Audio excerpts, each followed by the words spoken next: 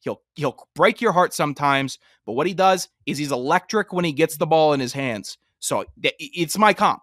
This is my comp. Ewers. Yes, number one.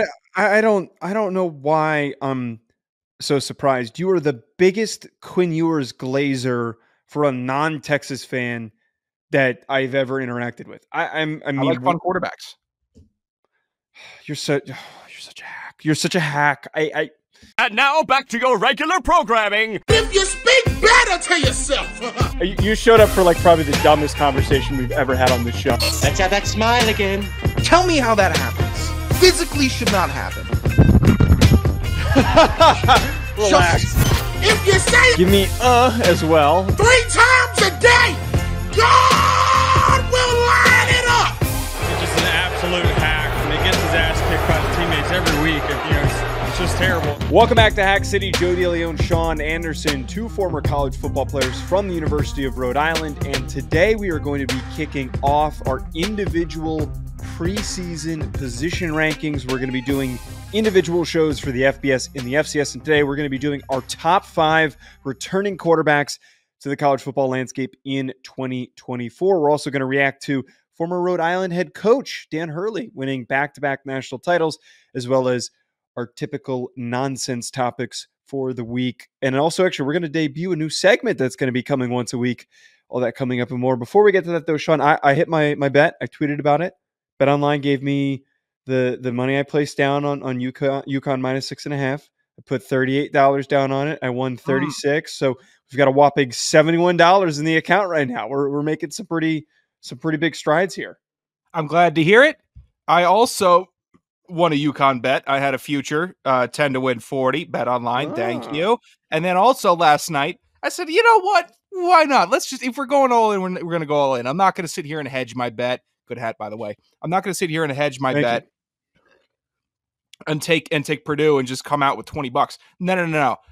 I jacked the spread up. 12.5 UConn. Thank you. I'll take it. I like the win. Thank you, UConn. You were a wagon all year. You were a wagon in the tournament. You were the best. BetOnline, all of us that were betting on you, we're happy. BetOnline, do you get the latest stats, news, scores available for your to follow your favorite teams, so you're not sitting there like some dummy waiting for Zach Edey to hit a left-handed hook shot. It wasn't going to happen, Joe. It wasn't going to happen. That's good coaching from Hurley. Head to the website today. Use your mobile device to get in on the action. BetOnline, where the game starts. Your reads confuse me so much because you're going like 75 in the left lane, and then suddenly we're at a stoplight. Like I'm not saying it's a bad thing. I think that you've very in-depth reads, but I'm starting to notice like recently you've been doing this thing where you start picking up steam, and we're like at full speed, and then you go BetOnline where the game starts or whatever the new tagline is. Thanks, man. Have you noticed that you're doing that? Yeah. I'm sorry, I got a little distracted at the end of this. I saw an email right under cams from goodcleanhumor.com. I don't know how I got that. Humor.com. I know I didn't sign up for it. I like bad dark humor. This is not me. Are you signing me up for bad sites, Joe? No, I mean, what do you call a retired cowboy? Is this in the email? Do I have to sign up to get the punchline? Oh my God, what a rug pull. Well, we're not going to make you sign up for punchlines here on our terrible show. God. So as we mentioned earlier, UConn won their national title. We don't typically really talk basketball on this show, but I thought that it was necessary just to share a quick reaction to UConn beating Purdue, Dan Hurley getting back-to-back national titles, because when we were at Rhode Island, when we were playing football, when we were sharing athletic facilities, when we were members of the student sports media at Rhode Island, Dan Hurley was at the very end of his time coaching the Rhody Rams. It's really weird. I don't know about you, but it's very weird to see that Rhode Island and a guy that we walked past in the hallways who was, by the way, as intense in just in his gait as you could expect when you're walking past him in a hallway.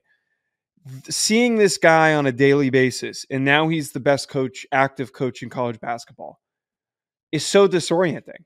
I don't know about you, but it's just, I never would have thought that we would have been in this position. It's kind of crazy that Rhode Island, if there was some way that they had any little bit of money and they could have kept him, I kind of wonder where Rhode Island would be right now, but they obviously were never going to be able to keep him.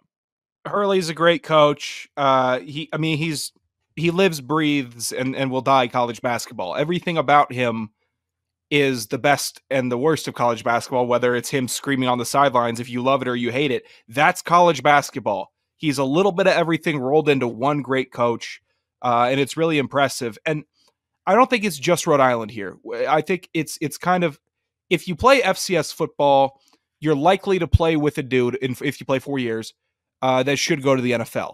It's unlikely that you play with one that will, but you're around enough talent over 4 years where you're like, okay, cool, I've expanded my horizons. In Rhode Island, it's okay, cool. You're meeting people, a lot of people from Jersey, New York. There's a lot of outlets, but Rhode Island institutions, the people that are the institutions at Rhode Island, they're kind of lifers. So seeing Hurley there and see him kind of evolve into an institution in the state, and then take that institution to UConn and then win a couple championships, I love it. Go ahead, do it. Me and Joe are trying to take our institutions out of Rhode Island, but it's just a weird circumstance where a lot of people stay home, become the Rhode Island hero, and that's what happens. But I guess it was just time to go, and he made the right call because UConn had the resources, and Rhode Island is like, it's kind of UConn Junior, right? It's a basketball school. They have football. They have other sports, but it's all getting pumped into basketball. And you're in a great hotbed for recruiting in basketball, but UConn just has a better ring to it. And that's because the women's team was so good for so long. The men's team had a championship, I think, in the 2010s with Shabazz Napier. I'll always remember he was on the team. And okay, cool. Fortune favored it. It worked out well, and he went back to back. Really impressive stuff. And I remember like a week ago, a lot of Rhode Islanders were in a bit of a tizzy because he referenced how when he was at Rhode Island, Coach K approached him and said to him, hey, it's time for you to move on. It's time for you to move on to a bigger opportunity. And all these Rhode Islanders who think that the world only encapsulates the border. You know what I'm talking about, right? The bubble. Yeah. They think that just the borders of the state of Rhode Island is the entire planet of Earth and the entire United States of America. So they were upset with that notion. I mean, I respect the hell out of them. It makes me feel good knowing that you can have association with Rhode Island and still find success. What would you say if Dan Patrick came up to you and said, Joe, it's time for you to move on, take the next step, and then people started hating on you? What? That's Dan Patrick telling me, right, giving me some advice. I'm gonna hear him out and start weighing my options a little more than I have been previously. I completely understand with it. Get over yourself. All right, you're gonna get another coach. If you're bummed out because Archie Miller's duking the bed in the A10, be mad about that. Don't be mad that Hurley's been gone for a while. Get over it. Yeah, I take a lot. I mean, I made a little bit of a comedic jab there at the end. I'm speaking facetiously for any Rhode Islanders who don't understand what sarcasm is. But I will say this, though. I take pride. No, they don't. Very similar to South Carolina fans. I take pride, though, in the fact that we have association with somebody like this. And like, I have no direct relationship to Dan Hurley. I just think it's cool that we can sit here and say that he spent time at Rhode Island. That's one of our guys. You can say it. But the problem is, unfortunately, now, whenever the UConn games are going on, if you're with the same people, they're going to start telling your story for you, mockingly at least. Is like, hey, Sean went to college and Hurley was there. They were best friends. And you're like, no. Wait, does that happen to you? Does that happen for you? They were finishing my sentences before they even started. It was the worst game ever. It was, hey, I actually was at school when Hurley was there. We talked a couple times and we got dinner. It's like, and then you got to correct, and you're just getting crucified trying to watch a game. I live in a den of haters. I live in a den of haters that can't let you have one affiliation, but they won't stop talking about when they were at VCU and they saw Taco Fall play in the round of 64. Right. Those same people are always the ones who are hating ass haters. Oh, I happened to walk past, or I happened to see LeBron once when I was sitting in the lower bowl of the stadium and I saw LeBron. Like, it's not the same thing. They did a pretty good job, though. Like, they nailed the inflection and they nailed the tone. So I had nowhere to go and I just had to start yelling. Well, That's usually a good They're too solution. funny. I got to get out of it. I got to punch myself out. I do not like being in that corner. Hopefully we don't have any yelling that's going to come from us sharing our top 5 returning quarterbacks in college football. So I like to, when I do these lists, I don't know how you constructed yours, but I like to blend accomplishments with a little bit of projection. I don't like to do one or the other. I look at guys and what they did last year and what it means for what they could do in this upcoming season. And just a nice spot of like, where are we at right now and who is the best positioned to succeed. We're going to alternate in ascending order like we typically do. No, is it ascending or descending if we start with the lowest number? I always mix the two up. Well, technically, the lowest number is the highest number. So Okay, if we're going 5 to 1, that would be descending. Okay, descending order. Nice try, math man. I want to curse at you, but I'm trying to be better. Number 5 for me was Shadur Sanders. By the way, if we have a same guy on the list, share where that guy is on your list, okay? After I finish okay. One. Shadur Sanders is my number 5, the Colorado quarterback. I've seen him placed a little bit further down on a number of other lists. I think that Shadur showed us in a very small sample size in the beginning of the season when he was fully healthy and everything was going really, really well, that he has every intangible instinct and trait and capability to be one of the best quarterbacks in college football. And I think that Colorado might not be in this position. I'm not one of those hacks that's going to sit here and say Colorado is going to be a top 25 team and that they're going to go into the college football playoff. I'm not a dipshit. I'm not going to sit here and say that. But I think that they're going to improve from the 4-8 record that they had last year because their offensive line is going to be better. They've got a couple more added weapons. With that helping him, I think he does enough to really properly position himself to be one of the better quarterbacks in the country. I just love the way that he plays the game and how natural he feels at it. And I tend to gravitate to guys who are natural at playing quarterback rather than just going with dudes that are full-on traits. We already had the J.J. McCarthy conversation, why I'm not the biggest fan of him. I tend to turn to someone like Shadur Sanders who just feels like they're so easy and they know how to make the right plays. And if it wasn't for shit offensive line play last year, he probably would have finished the year a lot better. He might have been in a lot higher and a lot more of these statistical categories than what he had where he was projected to eventually finish. Way to stick with that no cursing, Jag, Joe. That was great. I had Shadur at well, number 3. I wanted to get really graphic, but I wasn't. That's what I meant. I was trying to hold myself. You have him at number 3.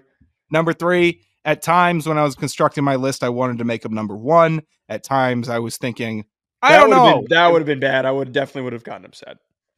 Oh, I'm sorry. That would have upset you. Me thinking that Shadur Sanders could be the hope that a certain team might need. Regardless, before Colorado was totally figured out last year because they had an unbalanced team and they weren't built yet. It was dynamic, it was fun, and it was led by Shadur Sanders, who was at times looking unstoppable. And even if we're taking the hype aside, if there was a 4-week Heisman, he was winning it. No matter who else he was going up against. I don't care. He had a better month than Caleb. He had a better month than Jaden Daniels, better month than Drake May. It was awesome. And everyone can say it was awesome, but they got figured out. This year, I'm hoping there's some more due diligence with the Colorado coaching room, and they don't get figured out as early. If we could push it back a month and then a month and then a month in 4 straight years, then guess what? You got a great program cooking.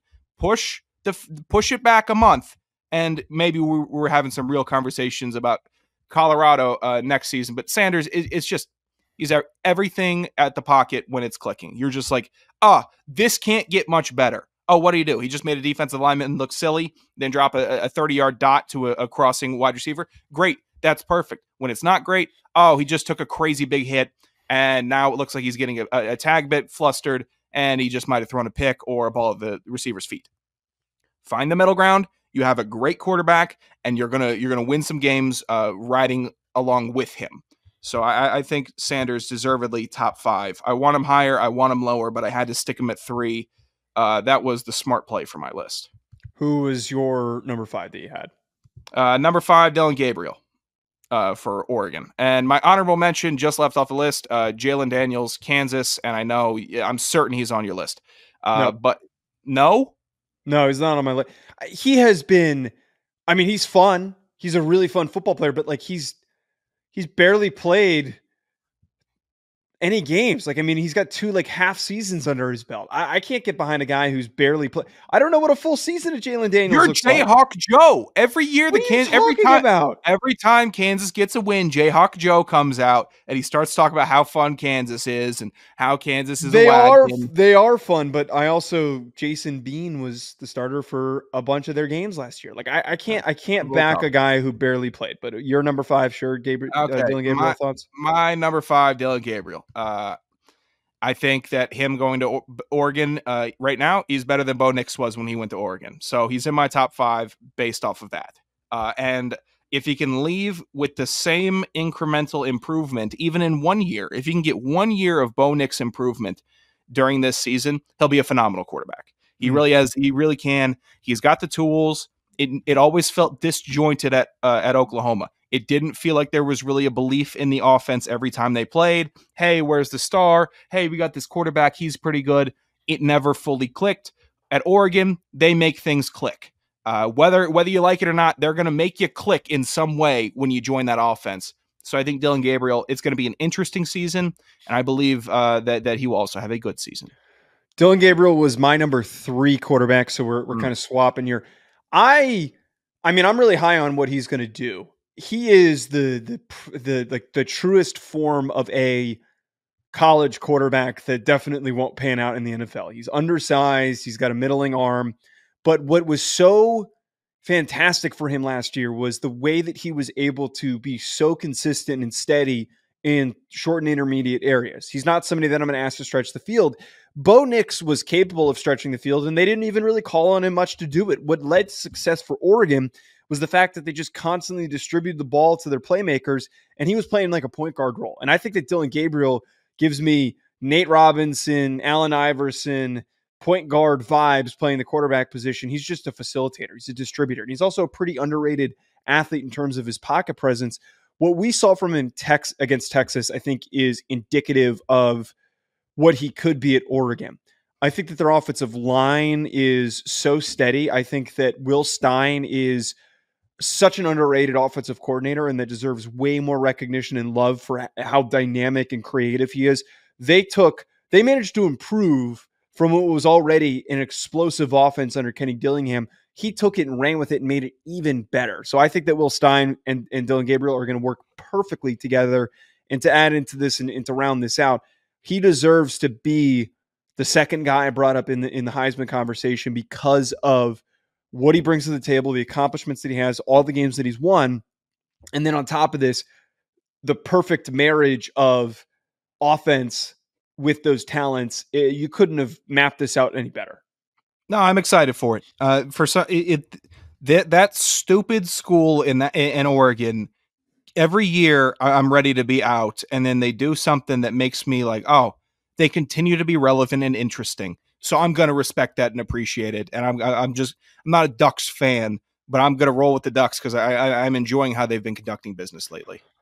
My number 4, and this was one guy that it pains me whenever I got to give him any love or recognition, but Quinn Ewers from Texas. He is one of the perfect examples of just like wildly inconsistent. The injury proneness sometimes really frustrates me, but I have to acknowledge he took a massive step forward from 2022 to 2023 now that he was more healthy. I think we're starting to be reminded why at one point he was considered to be one of the greatest quarterback recruits that's come out in the past decade.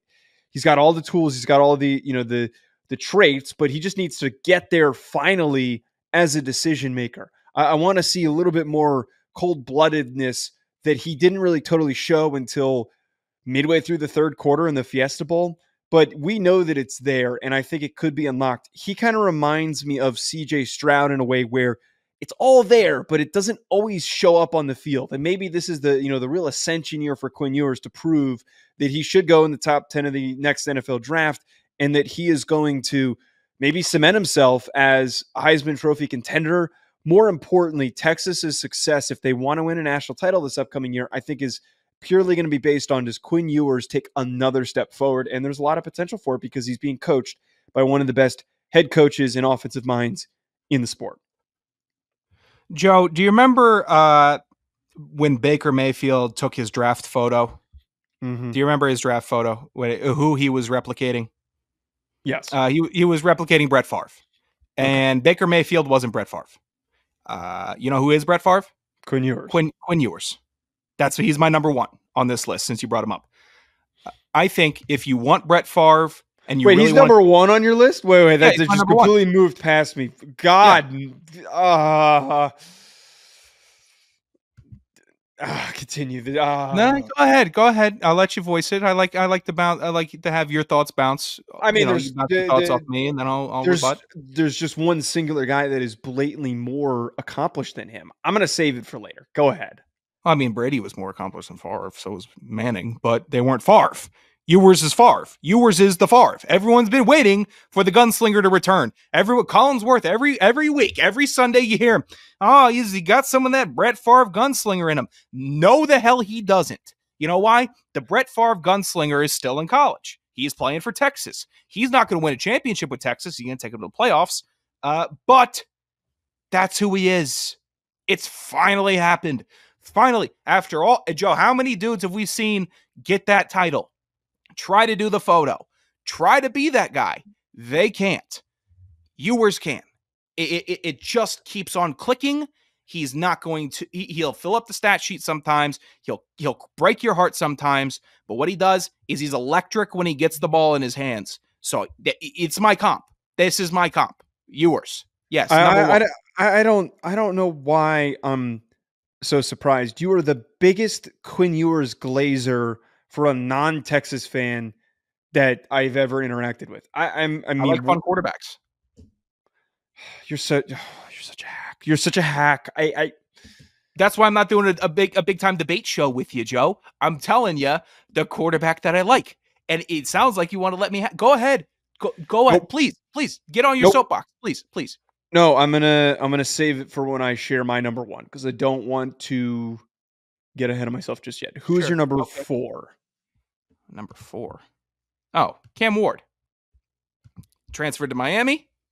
Oh, there's a guy that I think you might be leaving off this list. That's gonna. I know there's a guy I'm leaving off. Look, there's people that are getting left off. Again, my rules have been restricted to just 5 quarterbacks, so I had to make my list. I'm not making these rules. I get texts from just an outwardly being control freak. We're both producers. You can contribute and ask to do more. I mean, I'm not the executive producer. I gave an honorable mention. I did do more. All right, go ahead. Cam Ward. All right. It's like you watch him play, and at times you're like, oh, this looks like me playing Madden. And then there's times where he plays and it's like, oh, this looks like me getting my ass beaten Madden. And he is, all right, how about this? Black Brett Favre. That's what we get from Cam Ward. He's got a cannon. He can hit intermediate. Are you just going to create a list of different guys that have different versions of Brett Favre? Is that what this is? Carson Beck, taller, bigger-headed Brett Favre. Ugly Brett Favre? Hopefully. Continue with Cam Ward. This is my Brett Favre list. I like him. I like what he did in the FCS. I like what he did when he first got to the FBS, took some lumps, was electric, got another year under his belt. What happened? What's going on? What's going on at Wazoo? Oh, they have this electric quarterback that came up from the FCS. He's been torching us. Okay, cool. What happens this offseason? He's going to the draft? No, he's sticking around, getting a bag, going to Miami. Best quarterback they've had there since. Give me a name, Joe. Give me a name. I'm trying to remember one for you. Bernie Kosar. Probably. He's the man. Cam Ward, keep your eye on him. He's going to make the ACC fun. Clemson is going to be no fun this year. Florida State, maybe. But Miami might be the fun team this season because the quarterback that they have. He would have probably had been my honorable mention. Like if I had one, I debated him or Shador at number 5. I just love all the traits. You know, you're talking about the gunslinger mentality. He's unreal with how quickly he can just drive the ball down the field. And I talk about, again, I'm going to say this a million times over, instincts.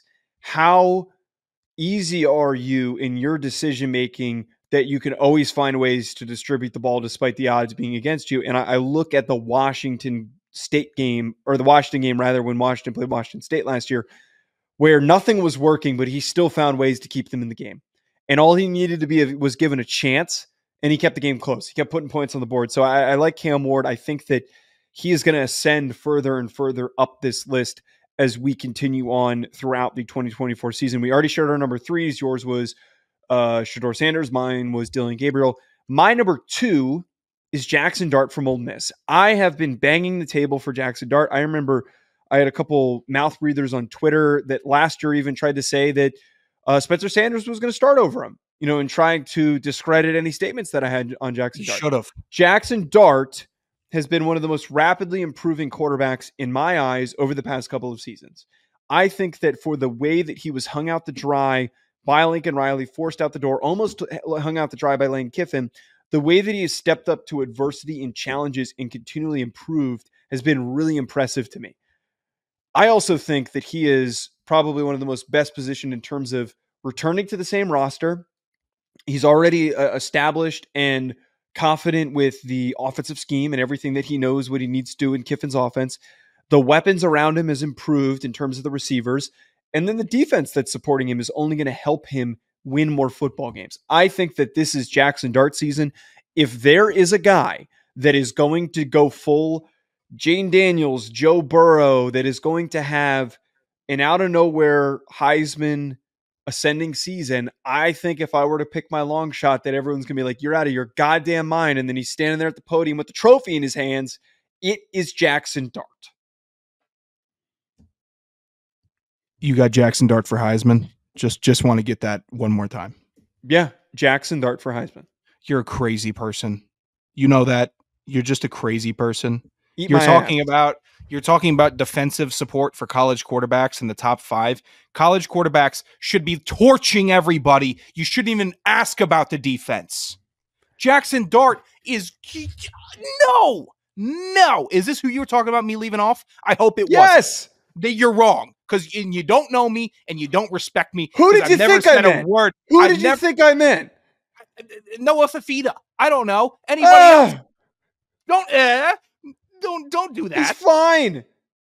He's fine. But Jaxson Dart, any of the bad games that he had was not because of him. It was because of poor in-game decision-making by Lane and a lack of weapons to distribute the ball to. You said he's going to have a Joe Burrow season. He's going to be that type of guy. Yeah.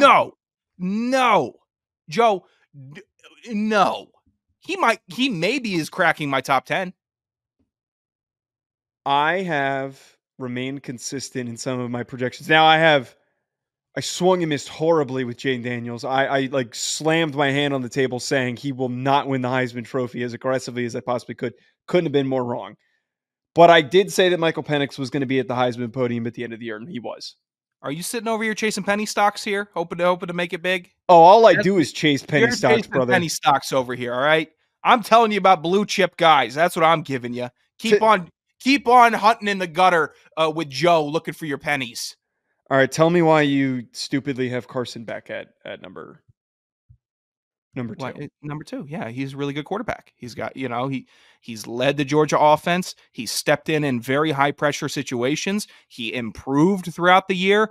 I started seeing him the offense change from, hey, this is the Georgia offense, to the Carson Beck led Georgia offense. It wasn't just, hey, we got these guys out here and they know how to score. It's, hey, this kid's getting better. He's commanding it. He's got the confidence. He's marching him down the field. I love that. Love seeing it. He's a great. I think he's a very good quarterback.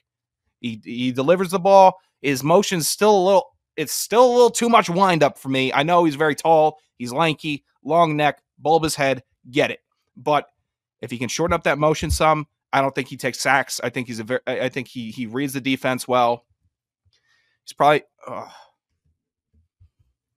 I mean, if there is a Heisman favorite, I would probably say Beck is the Heisman favorite.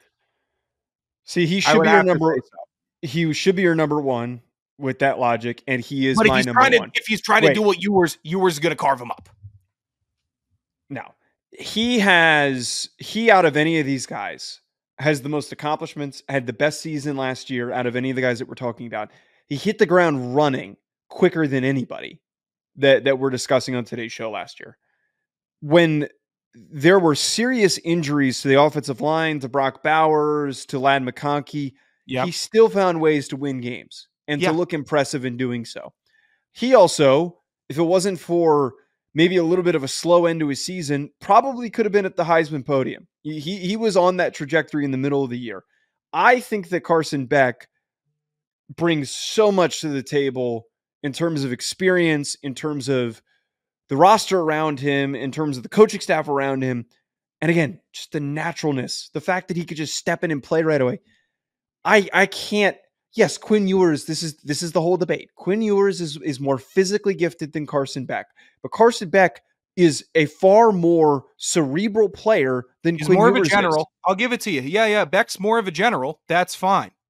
But, If I gave both of these guys the ball with 2 minutes to go to win a football game, Carson Beck's getting the job done. I don't trust Quinn Ewers. Carson Beck would go down and win the football game, but he'd leave 20 seconds on, and then Ewers would go down, get him 40 yards, and they get a game-winning field goal because he would pull something out of his hat. All right? It's General versus Ronin. All right? This is what we got. You want Rambo, or do you want the guy that can lead the army? All right, we'll see. Sometimes I like the Rambo guy. Sometimes I like the General guy. Right now I'm liking Rambo. That's who I like, and that's Ewers. Another weird comp. I'm not saying the comps have been home runs today, but this is what I'm trying to paint. I'm trying to create the universe. Pardon me. All right, I want to debut our new segment before I have to hop off for a guest spot that I agreed to do. The new segment that we're going to be doing once a week, probably on the Thursday episode. We are going to be rating male living spaces that we find on Twitter, that we find on Reddit. And I would like to implore our listeners, if you would like to send to us your best setup, whatever it might be. I'd love to see your living just room, bedroom. And you know what, dudes, this is just your setup. All right. Yeah. We're not asking for specifics. Whatever you think your setup is, you think it's your desk, your gaming setup, your TV lounge setup, whatever. You get one setup though. You can't be like, oh, here's the full tour. No, just the setup. So we're popping this bad boy up on the screen right now for anybody. I've been doing a good job of that, by the way. I have not forgotten to put those on the screen. So we're on a 3-game hitting streak right now. So this one was posted by Chris Gerard, who had tweeted that he helped his friend move into a new apartment. Rate the setup. In this picture, those on audio, we have a shade in the background directly behind what looks like an older TV with a very thick white frame. Almost looks like a computer monitor. The blinds are crooked, which is just great. There's a nice big tree in the background. We got it on the folding table. Folding table is always underrated, always quality. We've got a really thick carpet. And then we've got two matching tan folding chairs. With some sort of a cloth hanging off of one of them, and then the third one is more of like a outdoor beach chair. I don't know if I classify it as a beach chair. I'd say a new age beach chair. It's more of one of those chairs that your dad brings to a soccer game. Oh, okay, that works. Yeah, like a recreational chair. Sure, let's go with that. Your thoughts on what you would rate this out of a 10? Just quick takeaways here. Yeah, the what I would call communion hall chairs, the church chairs, the tan with a little bit of foam padding, but they fold up nicely. Mm-hmm. Those are a 10. That needs to be incorporated. I remember when I had my male living space when I was living with you, I just had a kitchen chair, no recline. It was just a kitchen chair, stiff back, terrible. You need to pull up a picture. If you have it, not today, but next show we do this, you need to pull up a picture of that. I wonder if I have one. That. Yeah, I got. Here's why this male living space is a 10. All right, this male hasn't figured out about blackout curtains yet, or really effective blinds, because you don't need them. See, the blinds are up. There's no reason for it even to be sitting, the bunch of blinds to even be crumpled in the middle. There's already sunlight just penetrating through them no matter what. The TV is terrible. The rug is okay. I think that rug could actually get kind of cozy in the winter. I mean, the cable showing, I don't see a gaming system yet. I don't know. So it's just three dudes maybe watching TV, maybe, or maybe it's just for company. You know what the biggest standout to me here is? Look to the far right at the wall, and then look behind the TV. The TV is not plugged in.